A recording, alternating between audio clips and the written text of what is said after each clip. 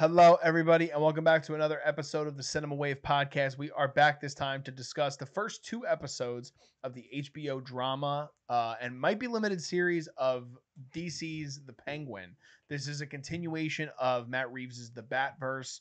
The Batman came out a few years ago, which introduced everybody to Colin Farrell's version of The Penguin, and this is a limited series that's going to kind of take place right after the events of the Batman. So I'm going to be discussing this. My name is Darian Vinny. I'm going to be one of your hosts. I am also with Vinny Albano. Hello, hello. And we're going to be covering this show with you guys through the remainder of the series. And we might have our buddy Zach Miller on here as well for some of these episodes with us as well.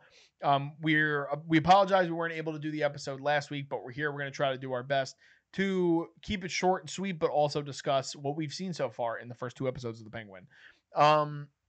So if you guys are not familiar, Vinny and I are both big fans of the Batman, Matt Reeves' version of the Caped Crusader that sort of came on screen. I believe it was 2022, right? When that film released? 2022, yep. So the coolest thing with that movie was that it felt like it was like Batman in the vein of David Fincher, and it was very much a detective story, but my favorite thing about that movie, above all else, was the fact that he was able to design Gotham as a character again. We finally got to see Gotham really be exemplified on screen in a way that was unique, that was individualized. And I'm a big fan of the Nolan movies, but I do think that Gotham kind of gets shafted a bit in the way that it just gets very modernized and you don't really see Gotham for what it is. In Reeves's movie and in this show in particular, you're getting the inner workings and the underground of the crime syndicates and the atmosphere and the environment of what Gotham really represents and is emblematic of. And this time it's led by Colin Farrell's version of the Penguin, referred to as Oz Cobb, which is a shortened version of Oswald Cobblepot from the comics. We haven't discussed this yet on the channel, so I'm curious, just in terms of vibe and coming off of the first two episodes of the show, Vinny, how are you feeling about the Penguin? Whew, okay. I'm to simply put it bluntly, I'm enjoying this. I think that there's a lot of potential, and we're still in the early stages of the series, so it's a lot of setup. It's entertaining setup, and I could already just tell by the end of this season, by the 8th episode, it's gonna explode in a bombastic climax, which I love to see. It's just every episode thus far. There's only been 2 episodes, but in each episode thus far, it has been really nail biting. They've been really nailing the tension and the dynamics between the characters, and I love to see that. I love to see almost people online are claiming it to be the Sopranos of the Batman universe. I also like to preference that, I mean, you mentioned it before, I love Batman. Like, I am the huge, my keys are over there, but I have a Batman keychain. Everything is Batman. If you walk into my room at home, I'm still like in my 5-year-old body. I have Batman all over my walls. I have a cardboard cutout of Batman. I was just listening to The Dark Knight. I was listening to all the Batman soundtracks earlier today. Batman Beyond, main title, Batman. I love Batman. Like, I literally cannot express it enough. He is my hero. But with that, I have a love for his rogue gallery and the Penguin. So I'm interested. I like Colin's portrayal of the Penguin. I think it's unique without, I mean, to put it bluntly, without ruining the character. But I'm also excited, like I said, to not only see where the story goes, but to see where the Penguin goes. Well, I think that's a big thing with this show, too, that's unique about it is because all the other comic book television series or streaming series that we've seen over the years have been like either comic book accurate or is really delving into the nuance of the comic book characters and what they stand for. And even something like WandaVision, which was the first Marvel streaming series, it was different than anything Marvel had put out at the time, and it has a lot of great nods to iconic sitcom television and all that kind of stuff.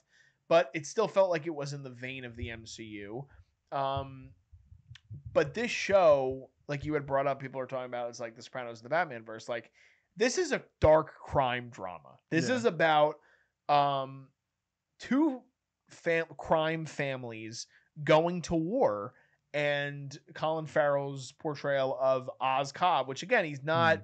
You actually do in the episode 2, surprisingly, you get a Penguin reference where a character calls him Penguin. But I had read before this show had even started that they kind of keep a lot of the comic references really out of the spotlight because they wanted to ground the story. I'm curious your thoughts on that, because I love it, because I really enjoy my comic book films being grounded. I understand that there are elements that call for something a little bit more that's more fun. Like, I love the Deadpool movies because they're crazy and they bounce off the walls, and he's a fourth wall breaker, and that's what the character kind of calls for. You know what I mean? In the MCU, some of my favorite movies in the Marvel Cinematic Universe are these movies that have more emotional weight, whether that'll be an Endgame, whether that's a Civil War, whether that's a Winter Soldier. It feels more grounded, even though it's baked in that universe. This is a straight drama, and you can tell it right off the bat with how violent we get. We get a naked version of Oz in the first episode. I mean, this is HBO. Like, this is a different level of drama and quality we're kind of going for. Being such a fan of Batman in the comics, and like, there's been so many different versions of Batman in the past on screen. How do you feel about what they're trying to do with this character in particular? And are you more intrigued and excited by what Reeves is trying to do, or are there sensibilities of things that maybe Burton had done or Schumacher had done or even Nolan had done that you wish would like kind of keep it a little bit more comic accurate for what they're trying to do with the Batverse or the Reeves verse? Yeah, that's a good topic to bring up. Good question, because there's this war that has been happening in my head for years now, and it's been this duality between the Batman fan Vinny and the filmmaker Vinny, and it's like, I think they're at wits with each other right now. They're like butting heads completely. Because I mean, nearly every day, I swear to God, nearly every day I think about how I would do Batman. But I also really love Matt Reeves' take. The Batman. I'm trying to think of what else came out in 2022. I'm pretty sure that was my favorite film. It's one of my favorite films of all time. To also say that on most days, it's my favorite Batman film. I'm not gonna lie. I like it a little bit better than The Dark Knight on most days. But essentially, what I'm trying to get at here is that Matt Reeves and the creative team involved here on the Penguin, they have a vision for this universe, and I respect it, and I really love the approach. And as a filmmaker, I stand by that and I respect it, because as long as they're not overstepping and ruining what these characters stand for, I think that as long as you keep what these characters mean to not only the story but the philosophy and how it's the messages it delivered to the audience, then you can take it as grounded as you want, or you can take it as fantastical as you want. In this case, they're doing it very grounded, and I respect that. And on that filmmaker side, I love it. I love it. I think they're doing a great job, an incredible job. However, and this is not a fault of this universe at all, and I think they should just keep doing what they're doing here and not particularly change it. But in the future, once we're done with, I know Reeves said he wants to do 3 Batman films, and who knows what will come of this series, if any more series. I will say in the future, I do want a more fantastical take of Batman. I know they're doing Batman Brave and the Bold, which would probably be a more fantastical take. But yeah, I will say, like I said, that duality, the Batman fan, does want a little, like, supernatural element, maybe a killer croc, maybe a Clayface, Yeah, you yeah, know? interesting. Because I think that the direction, and now we're just in a whole discussion of DC, Yeah. but it's like the whole direction of where they're going to try to go. I mean, if you look at it with Brave and the Bold being announced and Andy Muschietti being the one who's doing it, like we already have 3 different Batman takes Hmm. currently, or Bat verses within the umbrella of DC. Whether you have Joker now, which we're gonna get Joker Folie do, Yeah. which that's most likely going to be the last film that Todd Phillips does, and that follows Joaquin Phoenix's version of the Joker. Then you have Matt Reeves's movies, where you already have the Batman. The Batman 2 is coming in 2026. You have the Penguin now in season 1. There was a Gotham PD show that wasn't in the works from Terrence Winter, who wrote The Wolf of Wall Street. So Hmm. that is something that's still on the table. They said it's still maybe potentially in development. Hmm. There's all these characters he wants to introduce. He wants to do the Court of Owls. We've heard Mr. Freeze. Hmm. Joker's already been introduced in his universe in a deleted scene with Barry Keoghan's take. We already have a Riddler who is not dead. He's just in jail. Then there's tons of other characters, like you said, that we haven't even touched yet. Then it was just announced before our recording that they're making a Bane and Deathstroke team up movie that's in development right now. Hmm. Does that have anything to do with the Batverse? It probably doesn't. It probably has to do with the other DCU where they're developing another Batman. So it gets very confusing, especially for casual fans. And it's not to say that I disagree with you, because I think you're entitled to your own version. For me, I think it's just so interesting with this series, bringing it back to this, because my only other experience with the Penguin is in Batman Returns, which is a Tim Burton movie. Hmm. And it's Danny DeVito playing like a literal hybrid of a human being and a penguin. Hmm. And that is so polar opposite of what Colin Farrell is trying to do here with the character. Yeah. And I love DeVito's take. Oh yeah. And I love Farrell's take. So it's hard because, like, for me, I just want to see all the different versions of comic book characters that we could possibly crank out, because there's a real interesting element to being able to add realism to these fantastical characters to still make them fit in a world that feels like you would know these. Like, Colin Farrell seems like a character that would be in The Sopranos. That's why a lot of people are saying probably what they're saying, because he would act as if he's being like a Bobby Bacala if he went to the dark side. You know what I mean? Like, that's what he is, and that's what the show is emblematic of. And then you have the real crime elements with Sophia Falcone's character, with Cristin Milioti, which I know you definitely wanted to talk about. So we could dive into the series now a little bit more. Yes. Milioti, when she was cast, I was excited because I've loved everything she's done that I've seen her in. In particular, her episode in Black Mirror, I thought she was so fantastic. And this episode 2, she actually gets a little bit more time to sort of have these really interesting moments, and you see her origin in Arkham, or it's a dream sequence, but getting to see her in Arkham with her brother Alberto and see what that has to do with, like, so your take on her version of Sophia Falcone and just this universe, now that we're in it fully with the Falcones versus the Maronis, and Oz being in the middle of it. Yeah, I love her performance. Like, Colin is incredible, but I knew Colin was going to be incredible because he puts on such an incredible performance in The Batman.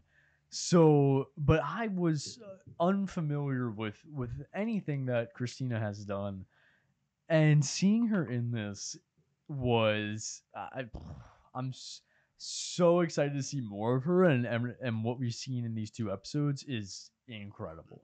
She has such a graceful psychoticness that is in caps, just completely enamorating.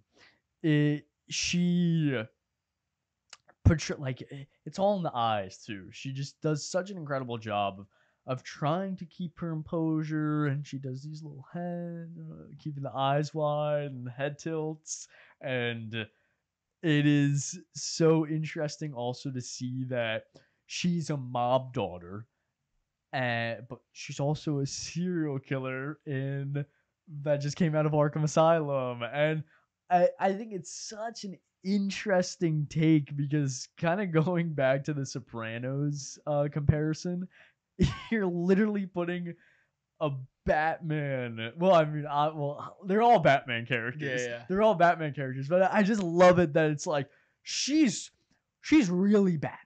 You know, she's the serial killer that just came out of Arkham Asylum, and right, it's all, and but she's a mom daughter, and it's like the film or the show is treating it as like the Sopranos, you know, to put it simply. But I love that. I love that. I'm so excited to see more of her. I think she just does such a great job, and she's so intimidating.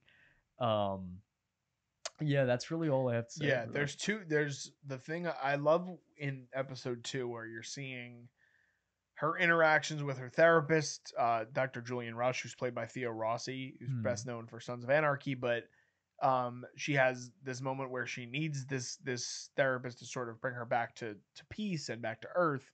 And at the same time, you get also this great moment in this episode where she's with her cousin, and her cousin's like, we should go on a girls trip, trying to be nice. And then all of a sudden her daughter comes into frame and she brings her closer because she's intimidated by who Sophia is. Yeah. And it has this other effect on her brain where she's like, you haven't even seen the beginning of what I can be.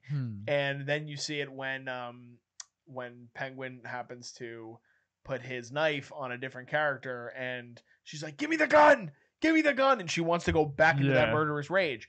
And I think that there's something so unique about her, and I'm really interested. At the end of the episode 2, we get that reveal of she's kind of in cahoots now with Oz, and I'm so curious to see how that sort of comes to fruition, because this show is also about duality and Oz's relationships, which is what I love. Like, I love it. Maybe bouncing off the same thing you were kind of saying, I love that this is a show where you don't need Batman.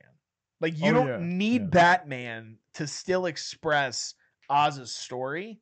And that's part of the reason why, like, I know, and I've heard the rumors too about that Reeves only wants to do the 3 movies, and that he's going to executive produce whatever shows come, and Penguin. But I want to live in this universe forever, man. Like, there's so many stories that you can tell with this type of stuff. Like, I want to see, and I'm not going to lie, I love the Batman too. I actually thought one of the weaker parts of that film, which a lot of people disagree with, I feel like I'm probably in the minority, was I didn't love Dano's take on the Riddler. I liked the imagery. I love the symbolism of what he was. I just didn't love the performance. And I love Paul Dano, but I didn't love the way that they went with the performance. But I want to see more. Like, I want to see the origin of Dano's character. You know what I mean? Like, I'm still intrigued enough to see that.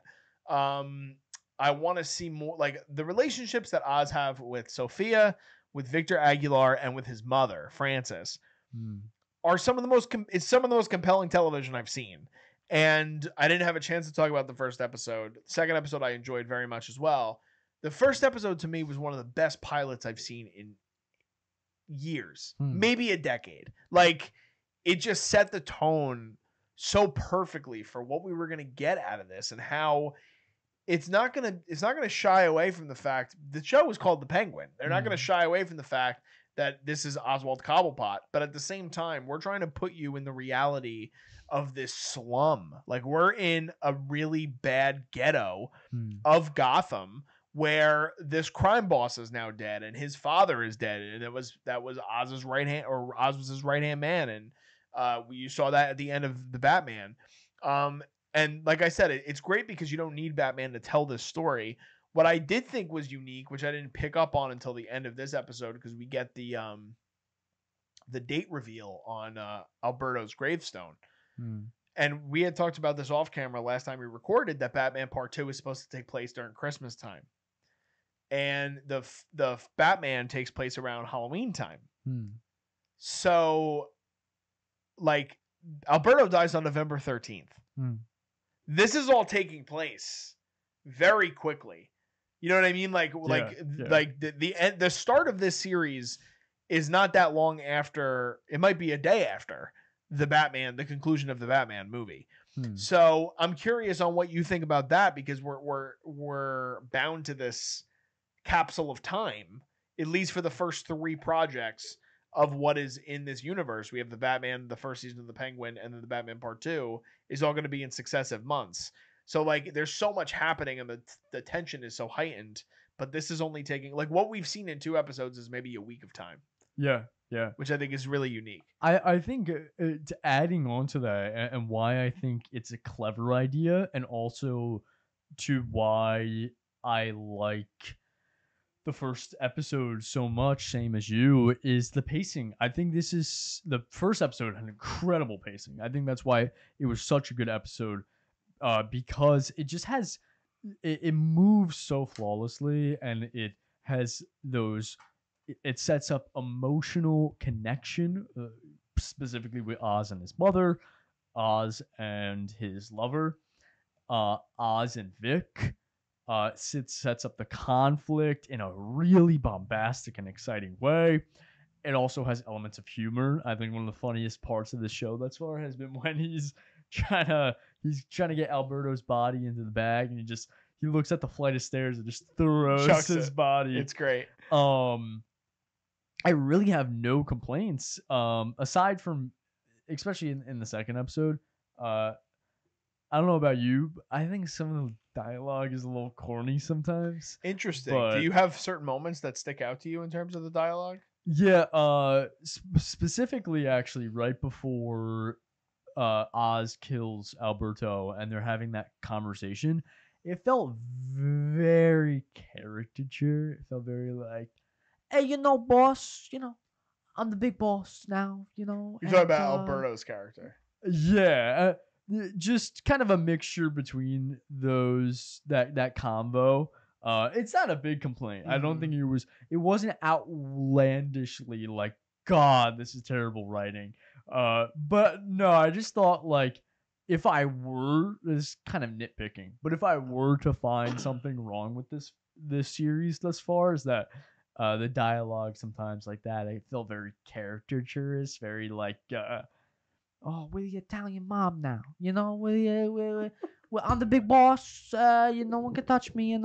It's that type of deal. I get it. I do. I get it. I think it's unique to his character though too, because I feel like we haven't seen a lot of that. I'm actually happy. Like a good example of the opposite of that. Michael Kelly is in the show. He plays Viti. What's his first name? Johnny Viti. And Michael Kelly is like one of our finest character actors. He's terrific. I don't know if you've seen him in a lot of things. He's amazing in House of Cards. But even Clancy Brown, who is going by the name Salvatore Moroni, which is incredibly Italian, he still has his booming voice, and it doesn't necessarily go over the top. With Michael Zegan's character of Alberto, I think that it's not only the fact that he is this immature sort of punk, but he's also a drug addict. So I think that there's like, he reminds me of what you've watched Sopranos, right? Yes. Yeah. He's Christopher Moltisanti. Like that is who he is, but I can understand the gripe with the dialogue and the way that it, I think it's even more, I don't know if it's even the dialogue. It might be more the acting choice, just in terms of what he decided to do with it. But I do want to talk to you about, in particular, two of the other relationships I brought up, starting with Oz and Vic, because you had talked earlier too about certain elements of the character in the comic that you didn't want them to go away from, like you wanted a fantastical element.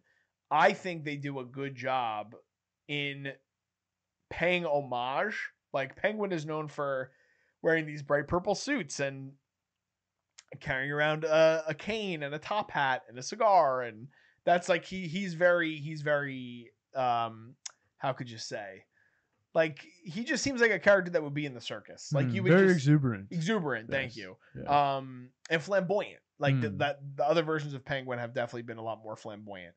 With this, there are nods. They do it again in a grounded way. So like Oz likes to drive around in a bright purple Maserati with gold rims, but he corrects people and says it's plum, which I love. Yeah. He walks with a limp, which leads to him waddling like a penguin. But it's because of a handicap that he has, that he suffered as a child, that we don't get a lot of. We might eventually see a flashback or something of how that happened, but it's not that he is a half man, half penguin hybrid that waddles. You know what I mean? Like, I think it's interesting, and he's always chomping on a cigar still by the end of his night, like kind of recapping his day and taking care of whatever business affairs he has to do. He's always finishing with a cigar. We've seen it in 2 episodes so far. So I like that element of it. But the relationship with Vic starts because he feels bad for this kid. And you see it in the interaction he has with Renzi Felice's character. And it's because he has a handicap of a stutter. And it sort of makes Oz feel for the kid. And now he's trying to be like, I believed in you, kid. Like, I'm the one that's going to get you to where you need to be. And you're seeing the relationship develop between the two of them. What are your thoughts on that relationship so far? And are you enjoying? Because for me, I think it's showing a human side of him that is just going to get turned on its head by the end of the series. Yeah, for me, I do like that element of empathy from such a villainous character. Literally, the scene prior to that, him murdering a man, just out of pure spite, and then so I love that duality between this kind of psychopathic and empathetic side of Oz, and I am enjoying their relationship. But what fascinates me more is the potential of Vic's character. You just kind of assume he's a random kid, and he's very scared in that first episode while he's helping him, take care of Alberto's body. But at the end of the first episode, boom, like that, he sets up the whole car rig with the payback, and they chat over some slushies about the whole process of that. But I was like, wow, hold on, that's like, although Vic said that he couldn't really get the job fully done, he couldn't decapitate the body and with the ear and whatnot, but it's still like shocking of like that kid did that. Yeah. So I'm more fascinated and more excited on the potential of his character by the end of the series. But I do love that empathetic relationship that they're building. Yeah, and I agree with what you were just saying too, which I'm glad you brought it up because I kind of forgot about it. At the end of the show, at the end of the episode, I should say, Oz is talking to him about it, and it's not only the fact that he couldn't decapitate him, but he goes, I thought this would be a better reason to do it this way. So he's already thinking as a member of a crime syndicate, which is so unique. And I think I've never seen this performer before. Renzi Felice is his name. I think he's done a great job, especially acting opposite Colin Farrell, who again, like we haven't exuded it enough. Like this dude is unbelievable in this show. And for the people who might be unaware, I mean, this guy did 4 hours of makeup and prosthetic every single day to do this. Every single time that they would yell cut, he would have to go into a tent, and in between takes, he would literally cool his body down because his temperature would go up half a degree every 5 minutes that he would film. And he said immediately after, he's like, I never want to go in this suit again, but I feel like there's an Emmy nomination in his future, even 2 episodes in, where it's, might change his mind. And who knows? We don't even know what's going to happen with Oz by the end of the series, if his character's going to continue on in Batman Part 2 or something like that. But I agree with everything you've said about the relationship with him and Vic. The relationship with him and Frances, his mother, is also so great. And I do love that he's still trying to impress this person and reassure this person that he wants to. I mean, I just love the interaction between them in the first episode where she's like, you're my boy, you're gonna do everything you need to do, and he's like, yes mommy, I got it. Like, it's just, and it reminds me so much again of Sopranos, where like Tony's just wanting this validation and this love from his mother that he's never going to receive. And I think it's a deeper relationship between Francis and Oz in this. Deirdre O'Connor, I think it's Deirdre O'Connor. I just want to get the name right because she's great through 2 episodes of the show. Deirdre O'Connell. Just seeing that relationship, and then you get a little bit in episode 2 of his relationship with Eve, the prostitute played by Carmen Ejogo. Like, there's just so many moments through 2 episodes of the show that I could already call back to where I'm like, this is a great character moment. This is a great character moment. This is a great character moment. That I'm just on for the ride, man. Like, I'm so excited to see where they go with this show. And it's been probably besides Shogun, like my favorite week to week that I've watched in so long. Like House of the Dragon, we covered. I think season 2 was kind of a big disappointment. Season 1 was good, but this is like the viewership's already grown in 1 week. I mean, it's slow, but I think like it went from like 9 million viewers, 9.1 million viewers week 1 to 10.9 week 2. Like you're already getting 2 million new viewers for this show. Yeah. That is about a secondary Batman villain. Like, I mean, people know who the Penguin is, but it's not, he's the most known villain in Batman. You know what I mean? So I don't know, dude. I'm really enjoying this show. I wasn't sure if there was anything else you wanted to cover in the 2 episodes. No, you put it best. I second everything you said. I'm excited as hell to see more of this. I just like mentioned at the beginning of the review, I love Reeves's universe. I want more of this. I want more and more and more. I want more Penguin. I want more. Eventually, we're gonna get Batman Part 2, and we'll see if we'll get Batman Part 3. But yeah, I second everything you said. I think there's so many great moments already in these 2 episodes. I'm hoping they're. I mean, thus far, I'm very optimistic, but yeah, I'm just hoping that they keep this momentum going. Yeah, you know, for the rest of the 6 episodes to come. 100%. The last thing I'll say before we sign off is that something else that I just really love about Oz's character is the fact that he's constantly playing this balancing act of everybody else around him thinking of him as expendable and malleable, and he's always one step ahead. And if he's not one step ahead, he's getting by with the skin of his teeth, but he understands the end goal of where he wants to be. And I think that's so interesting and so unique. And I've never been a huge fan of Two-Face as a character. I like Aaron Eckhart's portrayal is fine. I like when Harvey eventually turns a lot more than the character in the beginning. But like, I want to see a world in which a Harvey Dent exists in this world and is interacting with Oz as the head of a crime syndicate. Like, I want to see those interactions now. Yeah, no, I 100% agree. I mean, there's so many, like, don't get me wrong, there's, like at the beginning of the review, I mentioned how they're probably going to cover the fantastical characters of the Batman universe in Brave and the Bold and whatever's to come of Gunn's universe, but there also are so many grounded Batman characters.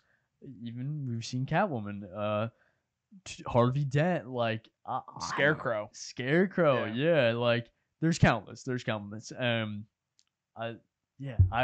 wish the same. Last thing, there's a prediction. Yeah. Do we see any other characters from the Batman in this series by the end of it? Well, if they're not doing Batman himself, my 2 top picks is Jim Gordon, and because I mean, I don't know, it just makes sense. Like, I feel like they almost need to have a Jim Gordon cameo. Like, this is all like we're dealing with criminal, crime. The police have to show up eventually. Yeah. And then I was also thinking because it's revealed that Catwoman is the daughter of Carmine Falcone, and we're now following the rest of the Falcones here. So I know that she went away at the end of the Batman, but to see her interaction with Sophia Falcone would be awesome. So yeah, it'd be crazy. So I don't know if Zoe Kravitz is going to return or not, but I would really love that. I would love that interaction to see. So I think they're both great predictions. Also, actually, I have one more thing. Yes. Gotham canonically takes place in New Jersey. So. Oh yes, we didn't cover that. Shout out New Jersey. You guys didn't already know that we're from Jersey. We love talking about it. But yes, it's just so cool to see that on screen. Yeah, it makes sense. Yes. It makes sense. I was saying the whole Dark Knight trilogy filmed in Jersey. So, but anyway, that has been our coverage, our recaps, and our thoughts and review on the first 2 episodes of The Penguin on HBO. If you guys are not watching this show, what are you doing? You guys have to go on Max. You have to be sitting down in front of your TV screens on Sunday nights watching it with your loved ones, with your family. This is like great appointment viewing again. Vinny and I are loving it so far, and we'll continue to cover it throughout the weeks. And hopefully we can get Zach on here on an episode soon to discuss what he thinks about it, because I'd love to hear his thoughts. And we'd love to hear your guys' thoughts in the comments below. So let us know what you guys think about the first 2 episodes of The Penguin. Let's get a discussion going. Also, if you guys can, give this video a like, share it with your friends, share it with your family, and subscribe to us. We are the Culture Wave Media Network. We cover all things film and TV. We also are doing interviews with a lot of indie filmmakers upcoming and covering other film festivals and stuff. So be on the lookout for that. And if you're just a fan of cinema, then we're the channel for you guys and culture. So we appreciate you guys spending some time with us. You could also follow us on our social media stuff. That's all going to be below me in this video and in the description below. Just signing off, I am Darian Scalamoni. And I'm Vinny Albano. And we'll see you guys next time. This is The Culture.